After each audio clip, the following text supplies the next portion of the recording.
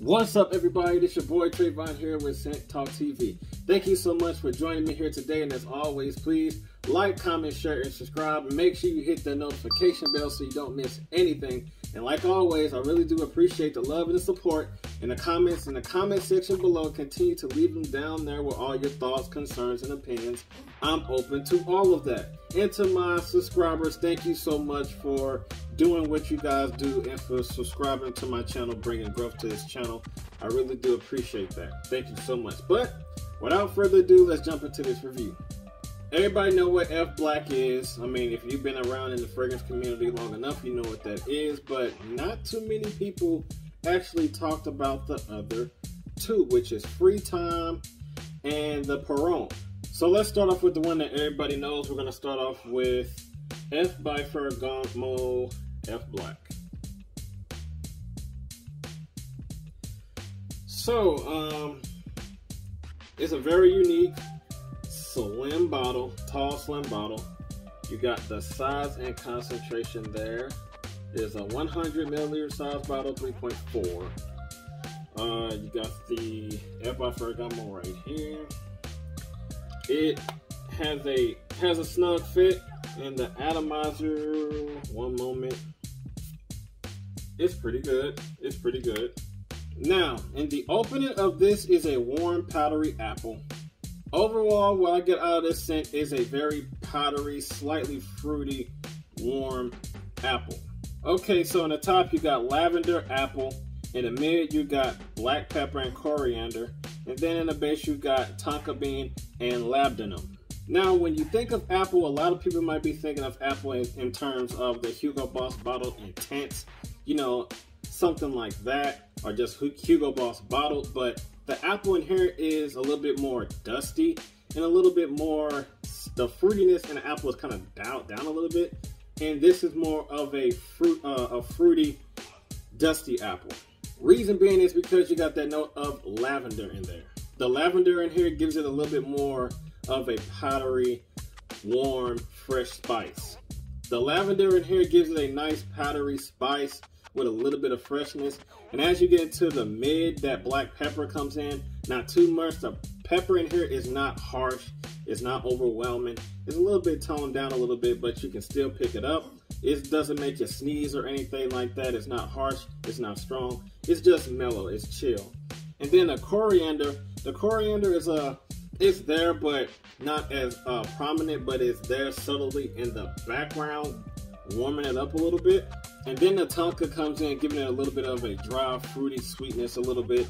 And then the labdanum warms it up just a little bit, because the coriander and the labdanum works hand in hand as far as like warming the fragrance up a little bit. Warm, dusty, powdery apple throughout the whole longevity of this fragrance. It is very nice. This, I get a solid 5 hours with an hour of projection. It sits close to the skin after that.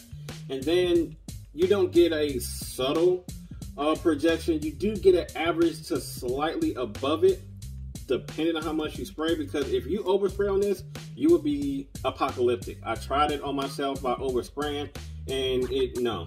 Because it seems like when you overspray this, it gets cloying. It don't matter if your body heats up, or if it's moderate temperatures outside or in the building that you're in, you overspray on this, for some reason it doesn't smell right. So less is more with this. Do not overspray with this, because you're gonna overkill it. Like, don't do it. Just do not do it.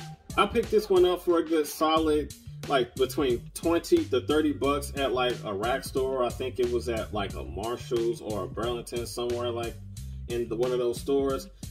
This is a decently priced fragrance. Good projection, good longevity.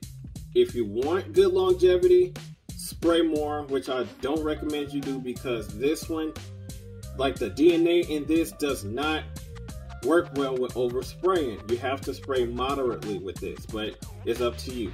It's up to you. So you have that choice where you want it to project nicely without choking and being cloying, or if you want to go be that guy and just be booming all over the place with this, then go ahead. I mean, who am I to stop you? Seasons, fall and wintertime. any type of heat that hit this, it will mess this chemistry up so bad on your skin to the point it will not smell good at all. Age group, middle age on up. I don't think that the younger crowd will appreciate this. This might come off a little bit more of a weird, kind of outside their comfort zone type of fragrance.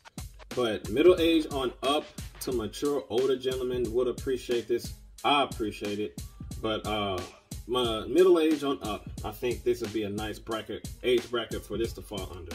So up next we have F by Ferragamo Pour Homme.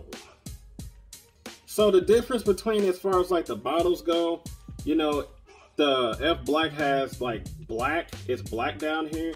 You got the size and concentration sitting right here. It's the same size, 100 milliliters, you dig it? And the atomizer is silver instead of black. With this one, for some reason, it's loose, but it's a snug fit just like all of them. The atomizer, it's the same, it's decent, really good actually. Now, this one does not have the notes of tonka bean and I believe it's that coriander. It doesn't share the same notes as this one. This one goes a little bit in a direction of its own, slightly. You do get the same notes of, in the top, lavender, apple, then in the mid you got pepper, then in the base you got labdanum, leather, and amber. Unlike F Black, it doesn't have that tonka bean in here.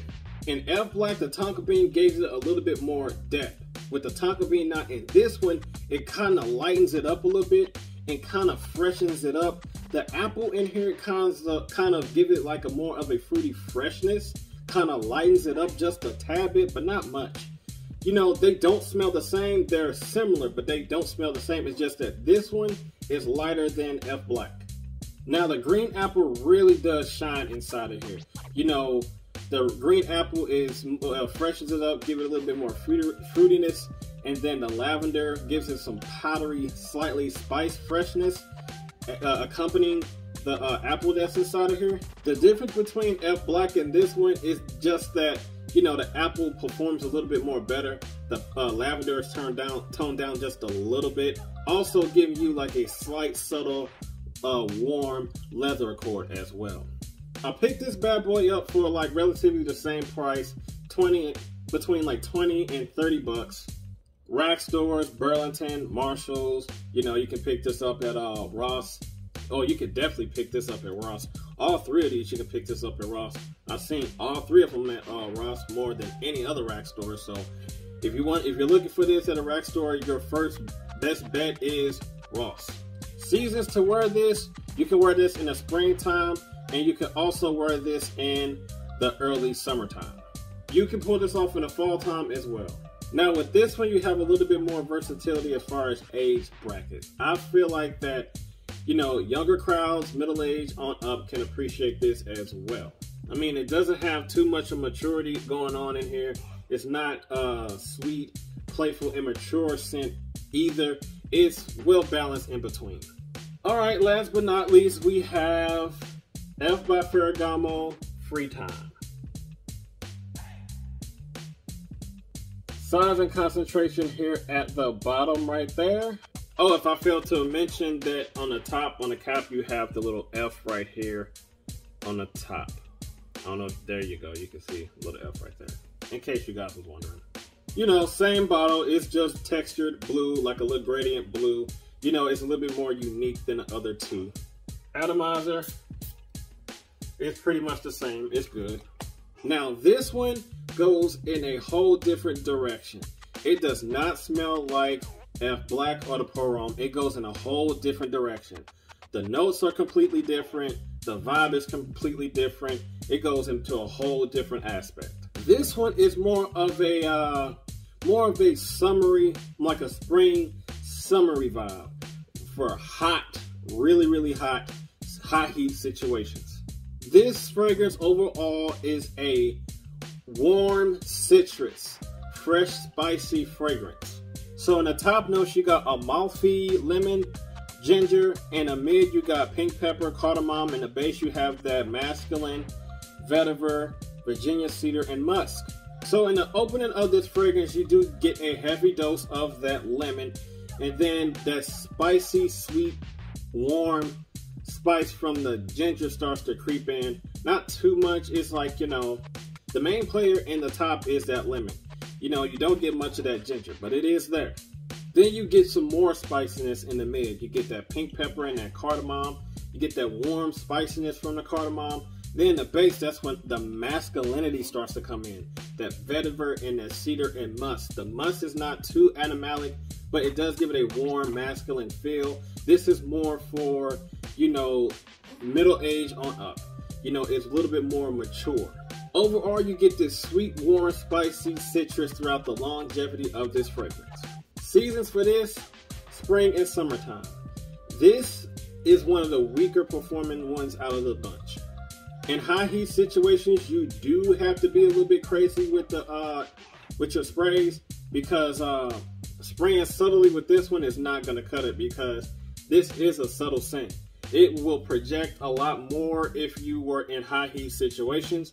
Controlled climate, moderate temperature climates, and or indoors somewhere that's like, you know, moderately temperatured, it's not going to cut it. It's going to sit really close to your skin. If you want nice projection out of this, high heat situations, you know, overspray. You know, if you're working or doing something indoors and your body amplifies, like the body heat, your body heat amplifies, this will push out a lot more, and the smell is ridiculously good. This fragrance puts me in a mindset of, you know, you're on a yacht in a white t-shirt and, you know, some jeans, you know, sipping on some lemon water, you know, enjoying like the sea breeze and stuff like that. This was what puts me in that mindset. Overspray, overspray, overspray. Now with this one, as far as price range, is the same, 20 to 30 bucks. If you pay anything beyond that, you are cheating yourself. It's not hyper unique. You probably smelt this scent DNA probably in many others fragrances, but for the price, I mean, you can't complain. So which one would I pick? F Black. It's a better performer. It lasts longer. It has a stronger complement factor than these two. Now the Perfume is no pump at all. It does get the job done. Just a little bit weaker than F Black is in terms of performance and projection. This one needs work. But if you just need something that'll just freshen up at the gym, trying to get errands done, going to grocery stores and high heat situations, you know, this is a good spray, grab and go. If you don't want to worry like a nice, fresh, aquatic, refreshing type of scent, you can definitely pick this up and spray and go and be fine. Just remember to overspray. So that's all that I got for the F by Ferragamo line, ladies and gentlemen. Hope everything resonated, and hopefully I inspired you guys to go out and try these fragrances for yourself and see how you like it, because those three, I enjoy them. Especially F Black is the top. I enjoy F Black the most. The other two is like, it's okay, you know, it's all right. But I still enjoy all three of those. But anyway, like, comment, share, and subscribe. Hit that notification bell so you don't miss anything. And I will see you guys in the next video. Be safe out there and be blessed and have a good one. I'm out of here. Peace.